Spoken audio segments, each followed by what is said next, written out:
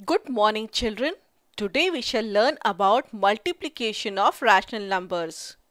As we know, multiplication is repeated addition. Like here, there are 4 baskets and 5 hens in each basket, which means 4 times 5 hens. It is just like adding 4 fives. The result would be 20, just like 4 times 5. If we treat 5 as a rational number, that is, we write it as a ratio and we write 5 as 5 by 1. 4 times 5 by 1 means we add 4 5 by 1s. Here we just add the numerators as they all are like fractions, meaning the denominator is common, which is 1. 5 plus 5 plus 5 plus 5 means 4 times 5, and this is equal to 20 by 1, which is equal to 20. So what do we see here? Though we treated 5 as a rational number and wrote it like a ratio, still multiplication was repetitive addition only. Correct? Let's take another example. Aman bought 5 quarters of a pound cake. 5 times quarter means 5 multiplied by quarter, which is 1 by 4. Here we add 5 1/4. Again, we add the numerators only. 1 plus 1 plus 1 plus 1 plus 1 divided by 4. This we can write it as 5 times 1 by 4. Isn't it? Now, Aman bought 1.5 kg cake and wanted to divide it into 2 halves. Here, each part would be equal to 3/4 of a kg. How? 1.5 kg means 2 multiplied by 1 plus 1 by 2, which is 3 by 2 kgs. Now we want to find half of 3 by 2 kg, and it is equal to 3/4. This is 3 by 2 multiplied by 1 by 2. Look, here we multiply numerator by the numerator. So it is 3 multiplied by 1, which is equal to 3. And we multiply the denominator by the denominator. That is 2 multiplied by 2, which is equal to 4. Thus we get 3 by 4, that is 3/4. During the multiplication of two rational numbers, we multiply the numerator by the numerator and the denominator by the denominator of the two rational numbers to get the product.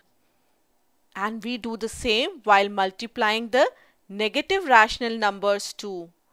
That is, we multiply the numerator by the numerator and the denominator by the denominator. Here we are multiplying minus 3 by 5 by 3. So the problem is 3 multiplied by minus 3 by 5. Now 3 can be written as 3 by 1. Here we multiply numerator by the numerator. So it is 3 multiplied by 3, which is equal to 9. And then we multiply denominator by the denominator. So 1 multiplied by 5, which is equal to 5. Now what about negative sign? We have learnt when we multiply the negative integer by the positive integer, the result is a negative number. Same is applied to the rational numbers too.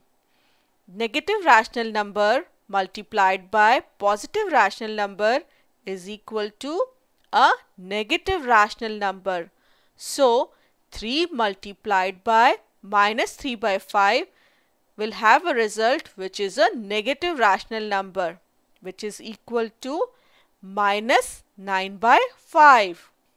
During the multiplication of two rational numbers, we multiply numerator by the numerator and denominator by the denominator of the two rational numbers. Like here, we have 7 by 20 multiplied by 5 by 14. Here, instead of just multiplying the big numbers, we can first simplify it and then multiply. How? Let us see. Now we know we can multiply or divide both the numerator and the denominator by the same number. So to simplify, here we divide both the numerator and the denominator by 5. Factor 5 will be cancelled from both the numerator and the denominator as 5 fours are 20. Again, this can be simplified further if we divide both the numerator and the denominator by 7. Factor 7 will be cancelled from the numerator and the denominator as 7 twos are 14. Now you may ask, why do we cancel the common factors?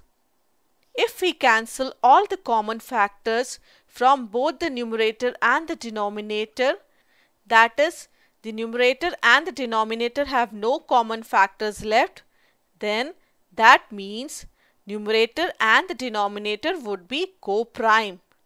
Like here, 1 and 8 are co-prime, and so we get a rational number in the standard form. So, the two simple steps to perform multiplication of rational numbers are: first, multiply all the numerators and multiply all the denominators. Like here, 10 by 16 multiplied by minus 4 by 5. Now coming to step 2, we cancel the common factors from the numerator and the denominator. Like 10 and 5 have the common factor 5. So we divide the numerator and the denominator by 5. 10 divided by 5 is 2, as 5 twos are 10. Again, 4 and 16 have a common factor which is 4. So we cancel that factor 4. 16 divided by 4 equal to 4, as 4 fours are 16. And what do we get? We get 2 by 4. We can cancel the factor 2 further, as 2 twos are 4. And what do we get? We get 1 by 2. And lastly, take care of the sign. Product of rational numbers with like or same signs would be a positive rational number, and product of rational numbers with unlike or different signs would be a negative rational number. As the signs are different here, so the product would be negative rational number, that is minus 1 by 2. So now you know how to multiply given rational numbers. That's all for now. Bye bye children.